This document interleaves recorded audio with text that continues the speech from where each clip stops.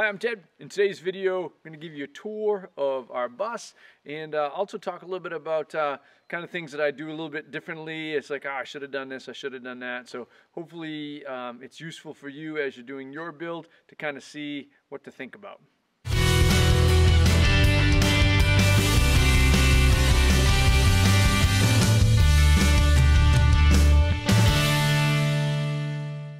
So we'll kind of work our way around the outside of the bus. First of all, I guess we got the paint. Chose a cream color just because I wanted a light color in order to keep it, try to cool in the summertime. And eventually, like I said, I got a friend who's a pretty good artist, so she's going to come and she's going to do some more exciting graphics in there. We're going to wait for the weather to get just a little bit warmer. And one thing about these chair rails is that there's a little bead of silicone on the top of them, and that I took off to paint it, and you can see where the water will kind of run down here and through. So I got to wash this all off, and I'll probably put a little tiny bead of silicone on top of these chair rails just to keep the water from dripping down in that. So the other thing is the diesel heater. I'll show you inside. So the exhaust is right here, and like I say, I'll get you shot up underneath. And then the fuel tank of it here, and I really should have made this bigger so I can get my hand in there better. And one of those things of putting a little door on there I haven't quite gotten to yet, but I will sometime in the near future. So here's my shore power. I got a 30 amp service in there and a 10 gauge extension cord to keep everything plugged in. And the water inlet. This can go from, I don't know if it's called shore power water, but city water, I guess, if you want to plug it in there and then fill from there. Here I've got the sort of a vent for the composting toilet. Still need to sort of go back in and tidy this up around the edges, but haven't got to that yet. And I thought it might be a good idea to have a outside outlet GFI. Can't figure out how to open it. Here we go. In case you're outside and we need power, we've got it. Here's my propane setup. Got 2 tanks on a rack that I welded up, and I use a ratchet strap just to be safe because I don't trust my welding, but it's held up so far. And then I just ran copper to all my appliances. Here's a separate gray water tank for the urine diverter, and I just bolted it into the flanges in the bottom of the floor. Underneath the shower, drains down through a HEPVO valve and then into a T there and into my blue barrel gray water tank. I got super struts and bolted into the flanges. And I built this little cradle to hold it in place. And then from the top, the sink just drops straight down from above. Up on the roof, I got 3 coats of Henry's Tropicool, which I thought was better than putting on the pure silicone. So that seems to have held up pretty well. It's been up there for, I don't know, 6 months or so. It still looks fairly clean. Okay, got our entry door here. The other bifold door was air powered and it wouldn't close super tight. So that's certainly not good if it's cold. And also in the summertime, the bugs were getting in. So I had to do something a little bit different. Again, I had a bunch of this oak, if you follow the build, around that I could use. And a buddy of mine gave me these RV windows. So custom made door with a latch so we can lock it. And do have an outside light just in case.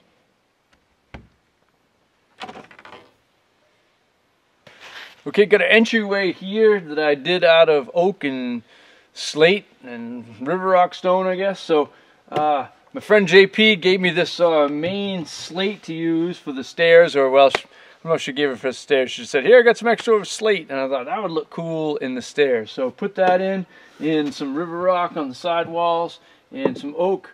And this was just pallet wood that I used for the risers, and some 3/4 inch oak for the stairs treads. So it's actually held up pretty well, except for this bottom It was because it was too cold when I did it. It was in November, and I tried putting a heater in there, but it was just too cold in this bottom step. So it's a little loose, so I'm probably going to pull up a couple of these slates and just redo it. Everything up top is held up really well, but down here at the bottom, probably have to sort of anchor that down a little bit more. We can see, I don't know if you can see up in here. I did sort of a built-in shelf. I just got my got some NRR straps in there for holding boats down and things. I got those straps, and I'm not exactly sure what we'll put in there yet, but got some live edge oak, so I was happy the way it looked.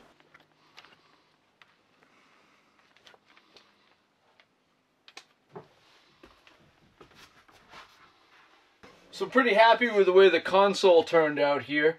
I got a isolator switch here so that I can switch the radio onto either the battery, you know, that drives, that starts the engine, or the house battery, so that, because I'm deathly afraid that I will, not deathly, that's a little extreme, but I am afraid, knowing me, I would leave the radio on all the time and I would kill the batteries and not be able to start the bus. So this way I can at least hook it back to the house batteries if I want.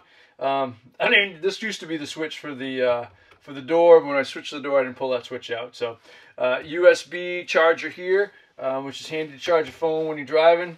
Cup holder so I can drink coffee and stuff when I'm driving. I got the 2 fans that still work, and then of course the backup camera that I also I tied into a switch here, so rather than just put it in reverse, I can hit the switch and have the backup camera come on whenever I want. And then the tunes, but I can't play the tunes or YouTube will shut me down, so trust me, it works.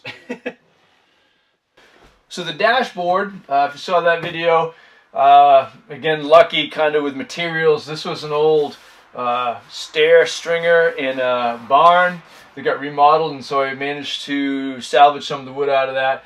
And I just love had the old square nails in it, so I've got sort of that texture of that sort of iron from the nails in that. I was able to cut and then sort of slope down the edges. And then in order to get the defrost to work, I just took a piece of 1-inch copper and I drilled holes in the backside and ran it up through this little, I don't know if you can see it over here, and then so the air can come out of there. It doesn't blow super strong against this. Like, I think if I was going to do a lot of winter driving, I probably should have run one from both sides. But it does work. We've driven in a couple rainy, kind of foggy days, and it does keep the windshield clear. So that's useful. So the bulkhead up here, again, music's kind of an important thing. So I got the speakers in there, some Kenwoods, and then the live edge with the library put up here. I don't know, the dog came home the other day with this antler shed, so I figured, oh, that's a good spot for it. So it'll live there for now. Maybe I'll make something out of it. And then, of course, I gotta hang this yet. I haven't quite done this, but this beautiful carving that my brother-in-law did of our bus and rafting, kind of all together there. So it's kind of ties all our themes together. We're super lucky to have the artistic talents of my brother-in-law, Mark. Again, I'll put his contact information in the links in case you want some custom carving for you.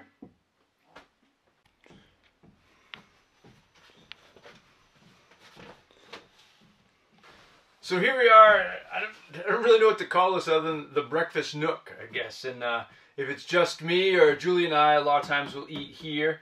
And so this table actually, it was going to be a temporary table, and maybe I'll just keep it. I don't know, but it was actually it was a cutout for the sink. So that I had. I'm like, well, I might as well use this for something. So it's the table.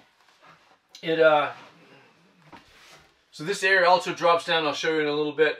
Drops down to make a bed, and so this kind of pops off like that. I actually put some, I don't know if you can see the holes under here, and I put some dowels so that it can pop off, but it keeps it from falling down. And then this, used birch here in my legs because, well, it was free. Cost me like, I don't know, what, 15 seconds worth of chainsaw gas, but this unscrews and the whole thing drops down and creates sort of the foot of the bed. And then you can see, so the curtains here, Julie made these. They slide across, and again, kind of the same thing. I just used these pieces of birch for the curtain rods because it was free. I do kind of like the look. It kind of adds to that sort of live edge woodsiness of our theme. That drops in like that. Storage under here. These pop up. This is where we keep the other curtain for the bed. So under here is a diesel heater. It's a 5 kilowatt diesel heater, and I did wire up a switch to this, just because when we're not using it, the display stays on, and I figured that would be sort of a drain on the battery. And I think that over time, I've heard that the display models fade, so I just wired up a switch so that I can shut it off manually.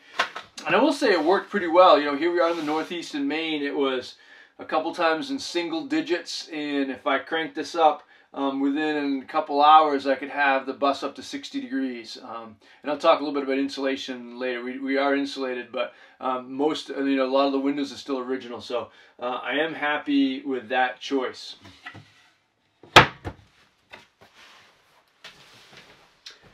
And so our couch / bed.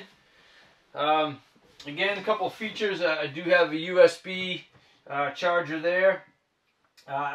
It's got, the blue light looks cool, but I always wonder, how much, probably does not that much draw, but there's sort of a little bit of draw.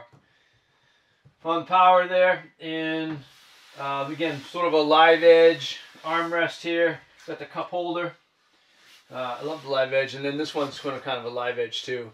I have an outlet here, as well as another USB charger, and like I said, this pulls all out into a bed. I keep all the bed fixings under there, and I'll show you that in a little bit.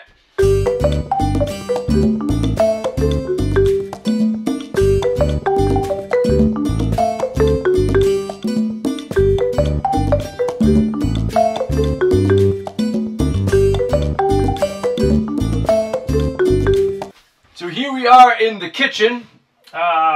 So this was a butcher block that I did. Again, a lot of that free oak that I got. I did an epoxy top. It looks really cool. I'm happy with the butcher block. I'm not sure if I would do the epoxy again because it scratches up pretty easy. So I don't know. It was awesome when it was first new, and I tried to buff them out, and it sort of gave it sort of a dull finish. So I may have to do some more research on the epoxy finish, although I do kind of really like the way it looks. Propane stove. Again, this is what I got. I salvaged a camper for free and managed to use the stove, so I got the stove. And then my cutting block. This is actually the counter cut out for the stove, so I repurposed that into a cutting block. And this sink that you could probably swim laps in. And when we first got it, I was like, no, you gotta be kidding me. That thing's way too big, take up much more room. But I actually turned out to really like it. When we first sort of did our first test run of the bus, well before it was finished last year, I took the sink out of the RV and kind of put that in there, and it's about like a postage stamp. You could hardly do anything in it. So I'm actually finding too that super quick, like if you want to travel, just toss some stuff in the sink to keep it from flying. I take these off. What are these things called? I don't even know what these are called. Burner something or other, I don't know, but I don't want those to go flying, so I just toss them in the sink, and it actually works out pretty well. Love this faucet, single handle, works great. Of course, everybody's talking, well, you can stick it out the window for an outdoor shower, and I'm not that into outdoor showers. I don't know why. Why have an outdoor shower when you can have an indoor shower? But we can if we want. And then the spice rack, built that into the wall, and then again using the birch trim. A lot of it because it bends super easy. So interesting thing I find about, and I'll give you a close up of this, but in order to maximize sort of storage here, I built a drawer that's set to separate, because this space gets kind of dead unless you have like the flip out things because of the sink. You can put sponges in there, but give myself a little more room. I just built two sort of drawers that slide on either side of the sink. We just keep sponges and toothbrushes and things like that, and then obviously the cabinet doors under the sink. And then I really like, you can have this actually in my real house too, but I love sort of trash and recycling here, so that as you chop, you can just sort of dump all the trash right into there. And then, you know, silverware. I probably still got to build a little sort of silverware, a little rack for this that I haven't done yet. For this drawer, and then I think down here too. Right now I've just got the empty space underneath the stove, but I think I'll put a shelf in because it's a big space, and what happens is you just toss stuff on top of it, and in order to get the stuff at the bottom, you're going to pull out of the stuff on top. So I got to do a little bit better job, I think, using that space down there. And I would be remiss, so we got our shelf up in here, so we're going to do, and this is obviously when we're parked, because stuff will go flying. And just put a piece of cedar, but I'm going to zoom in on the post here, and again that my brother-in-law carved. It's just an awesome touch to sort of give some personality and some spirit to our kitchen. And just in case anybody's curious, these little blocks here, I try to be really good about running all my wire inside of conduits, and then the conduit sort of stuck out here before it goes up to this light, and so I didn't want to bump out the entire shelf all the way out, so I just took this block of wood and I cut a hole inside one side, and I put that over there to block the conduit. Plus, is it artistic? Does it qualify as artistic? I don't know, but it covers up the holes. So over here we got the pantry, and originally, I was gonna just storage all those drawers. That's where we keep the trash bags and the saran wrap, aluminum foil and things like that, and then more miscellaneous bags and things like that. Then we get down here, we get into the playing cards and the cribbage board and things like that. All my guiding licenses, make sure I have room for that. This was originally going to be a propane furnace that I had salvaged from that camper, and then last weekend in September last year we were paddling up north, and it got chilly, and so we're in here, and I said, well, we'll turn on the propane stove. We didn't have heat in it yet. Turned the propane stove, and it was warm from like chest up, and realized that maybe putting the furnace up high really wasn't a good plan. So plus, when I sort of did the math and realized that furnace was over 50 years old, I thought maybe a newer diesel heater would be better, and we put that on the floor. So this ended up, instead of being that, turned out to be, just pots and pans. Put the cabinet in there, cabinet, and then it's kind of messy right now, but put the margarita supplies and just sort of miscellaneous drinks and stuff go up here. Obviously when we're not driving, so they don't turn into missiles. And then the refrigerator, again, it's a propane electric combination. Again, pulled it out of the camper for free. This is 50 years old too, but boy, it still works great. You have to actually turn it down a little bit, or everything freezes. So works awesome. And then continue to be our drawers down below for, I don't know, miscellaneous kitchen stuff. Up here we got the skylights that I built out of cedar, and they're super handy. But what I really need is some sort of kickstand. It's kind of dusty too, because I can't flip them all the way open without breaking them really. So I need to find some way of opening them up and propping them open. We get the emergency exit here, and then back into the bathroom. Okay, now here's where design kind of fell apart a little bit. So I was originally going to try to put some barn doors here that would, some bypass that would slide each other, to sort of the shower curtain and as to the composting toilet.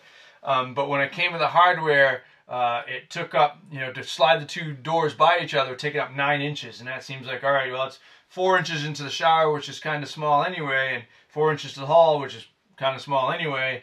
And so I ended up going with a moose curtain instead. So here's the bathroom. And I would say, again, if I got into my design errors, I would say I needed to give myself more room for the composting toilet, because it's enough room for the toilet itself, but if you get your vinegar and water for the urine diverter and your compost materials, this is just not a really good spot to put it. I should have made it bigger so that I could have, dropped it inside there. So Kind of late now.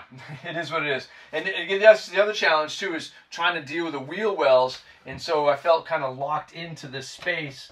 And again, I'm spatially challenged anyway, so it's sort of tricky to figure out. So the other thing with this, it was hard to get it to on hinges. Just kind of, it was tight, so it doesn't really sit on hinges anymore. It just kind of pops out to access it, although it's not overly complicated. That goes up.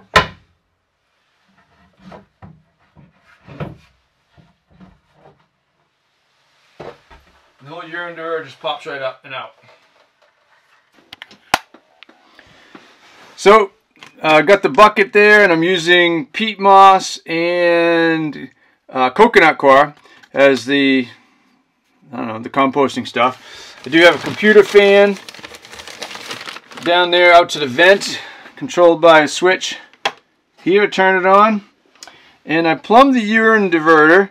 It really just sort of drops down into some pipes there and goes through out there, because I couldn't go directly straight down because it would have gone into the wheel well, so I needed to run it sort of transverse wise over to here.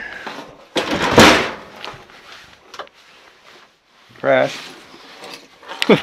Here's the utility closet with the Camplux hot water heater, and I'll talk about that in a second. But the urine goes down through a HEPVO valve there, and then down and drops into a tank underneath the bus, so a gray water tank. And the tile shower, not much more to say about that other than, well, it's a shower. It's a tight fit, but it works. I'm glad I'm not 6'4". I think that's the first time I've ever said that. And I put this, I'm not sure how well this really masks. You can see kind of right outside there. So this may not give us as much privacy as we need. Not that I'm overly modest, but I don't want to offend anybody. That may need some work. Alright, moving back to the rear of the bus, we got our utility closet, as kind of already saw. And here is our Camplux 10L water heater that I've had to wrestle with a little bit. At first I was getting a lot of error messages, and I finally kind of figured out really kind of what works best is if I have this on max, so I get some, you know, I like to have the hot water, but then I have to sort of dial this back to just a little bit more than halfway. If I try to crank it all the way up, it gets an error message because I think that it's too hot. I'm not getting the water flow, I guess. I don't know. But I think I finally got it work. So it works in the shower and in the sink, so it seems to be all right. But the plumbing comes up into there, and drain valves and blow-off valve. And I still got to do more in this closet, I think. Maybe some shelves at the top and a curtain rod, just to sort of flesh out that space a little bit.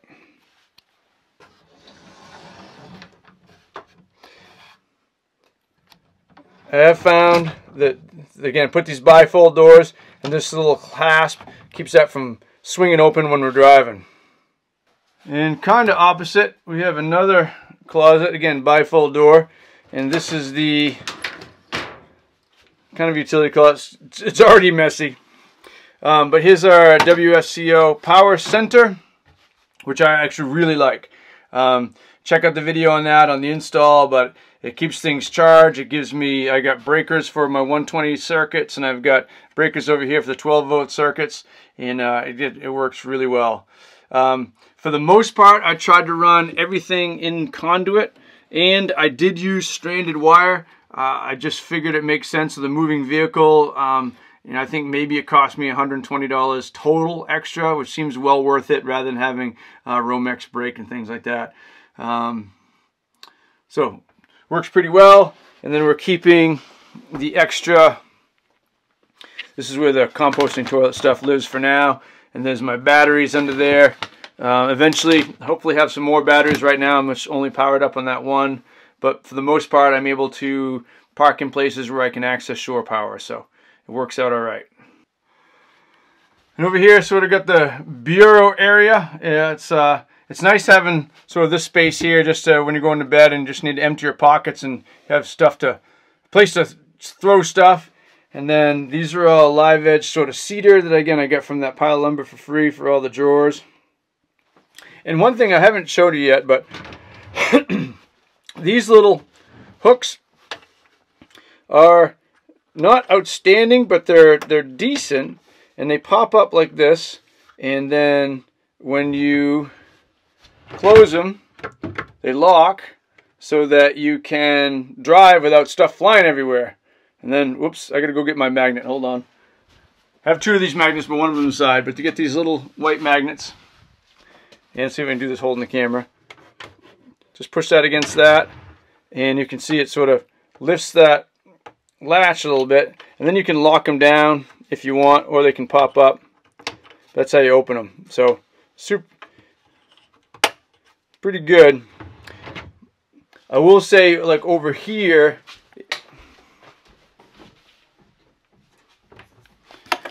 I had to put this little, because the cans are heavy and cans will come flying and break the little latch there. And so I had to put this little thing in there like that to keep cans from flying and breaking my hook here.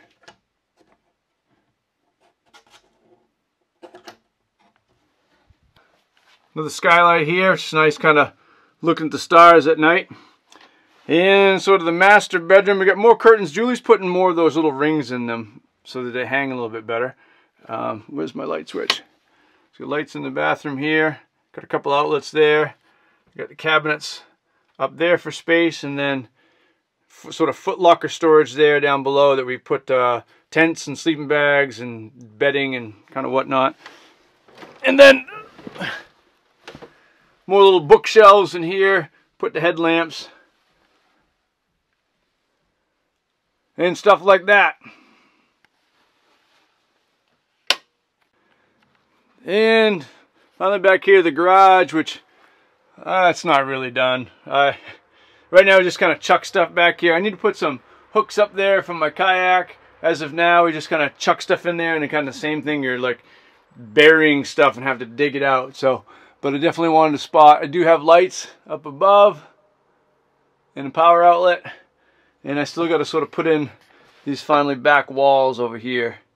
That I'll get to that some other time. So guys, that is it. That is the tour of the bus. So thank you for following along the journey. It's not done. We'll be posting updates, and I definitely think I'm going to go back and do more research on different things and continue to put out videos and then keep you posted on where we're going. But really appreciate all the comments and the support. And again, it's been quite an epic journey to get everything done. And I am grateful for the community for suggestions and watching what other people have done. And so I'm happy to give back any way I can. You know, ask me questions. You know, I'll answer them to the best of my ability. Again, it's been a pretty cool process. So thanks for following along and joining. Continue to like, subscribe, do all those things that you do. And I look forward to meeting a lot of you out on the road someday. Thanks for watching.